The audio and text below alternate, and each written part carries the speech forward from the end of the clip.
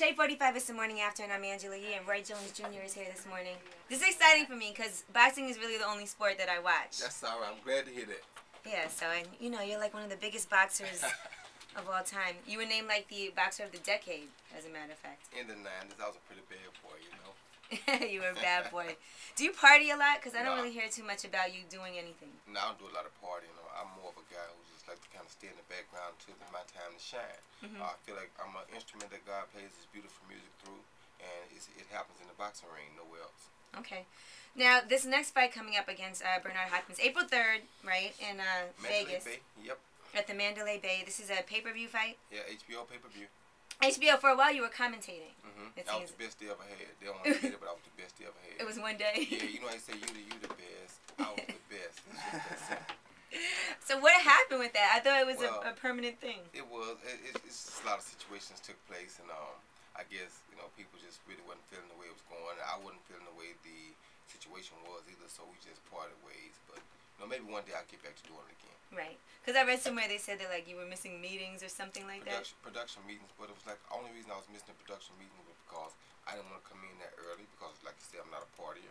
I felt like my job was a boxing analyst, which means analyze the fight, not what the guy did yesterday, not what the guy gonna do tomorrow, not what the guy did 6 months before he started training for the fight.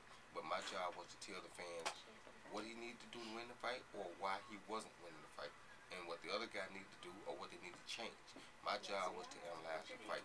Somehow I got mixed in with doing production meetings and all too. So I know, because I happened to see that one, and I was like, oh shit, Roy Jones Jr. is commentating now. Yeah, I was. People still call me now and say, man, you need to go back to commentating. We don't understand what's going on unless you talk. Right. All right. I mean, it only makes sense. Exactly.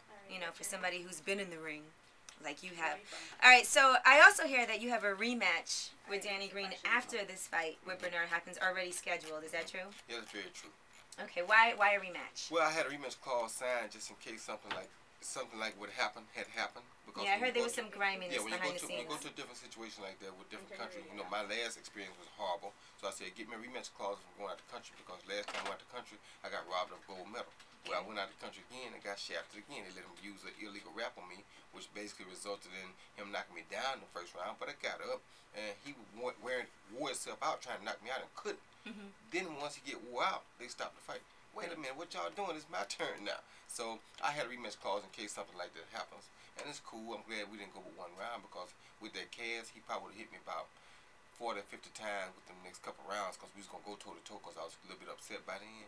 Then he was going to get knocked out. But I didn't need to take that with that cast at 41 years old. Now, the gold medal situation, that's when you were way younger in the Olympics. Sole career, yep. Right. Worst boxing decision in the history of Olympic boxing. And that was something that they even admitted was a mistake. Yeah, they admitted and still won't change and still didn't give me a gold medal. So it's like if you catch a crime on tape that you got, there it is, convicted. You know what I'm saying? They got the crime on tape and won't overturn the decision.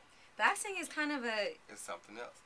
That's why I don't want my kids in it. Oh, you don't want your kids in it? I don't want my kids in it. I like them doing the music like they're doing. I got 3D, my two sons and my little cousin doing their thing. You can check them out at thegroup3d.com. Then my youngest son, I think he's gonna play basketball. So. Okay, were they interested in boxing and you? Yeah, they were, but I didn't steer them away. But it's just like I didn't try to push them to go that way. If they go there, you can't stop them.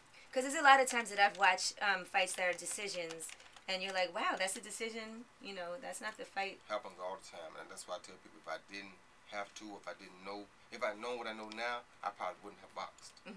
Wow, really? Well, but you've been so successful at it, and I shouldn't say that, because this is what God put me here to do. So yeah, I should have boxed. Okay, all right. So let's go back to this Danny Green in Australia. So he had the cast wrapped around his hand. You said basically, he wrapped 2 hours early. Why are you wrapping 2 hours early unless you're trying to do something illegal?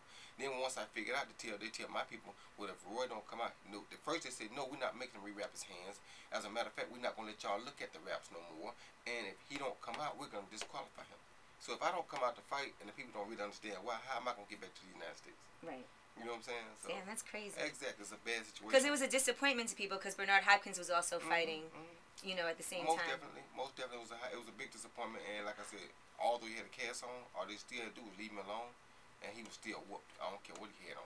Cast and all, I still was going to beat him. See, he didn't think I was going to get up from the shot from the cast. But once I got up and I realized what was happening, my head was used to it, and I got the feel for what it was time to go. And they knew that, so they stopped the fight because he was wore out.